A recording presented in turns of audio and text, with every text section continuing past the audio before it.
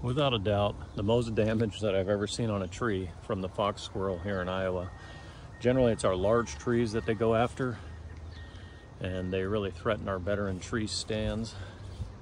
In this case, they're going after a lower one that's bordering a green space, most likely due to feeding the birds. We generally will put a squirrel guard on to prevent their traffic up and down the tree, but in this case, due to it being smaller, we're not going to be able to. The fox squirrel is called invasive in other parts of the country, but really their population just spirals out of control in the urban environment, and that's really our problem. And in this case, it's costing us a lot of trees.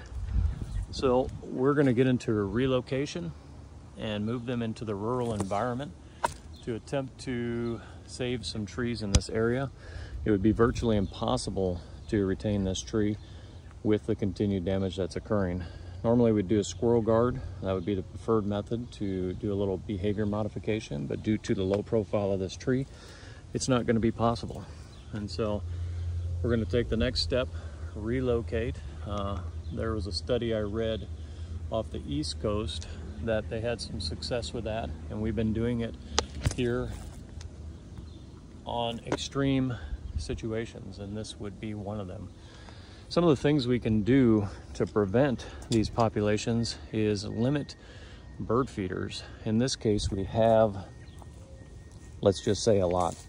And so I feed some birds around my house, but you generally want to stay away from putting your feeders around trees and try to keep them spread out a little bit more than this. It's going to be a huge benefit to spreading out the squirrel populations. And my guess is that it's not that tree that's just affected. If I get into some of the other trees in this area, you can see girdling that's going on at the base. One more point to make is that they bury their food in the ground.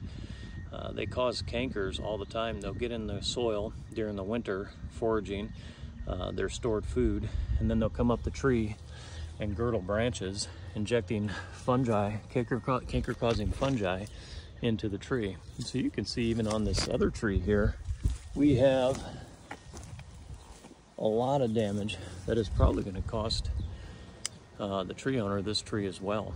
And so something that not a lot of people are aware of, we're getting really active with in Iowa, because while these trees are small and maybe they don't have the large impact on our environment, the big ones do. And the problem is, generally you don't see the damage because it's so far up in the tree on the big ones.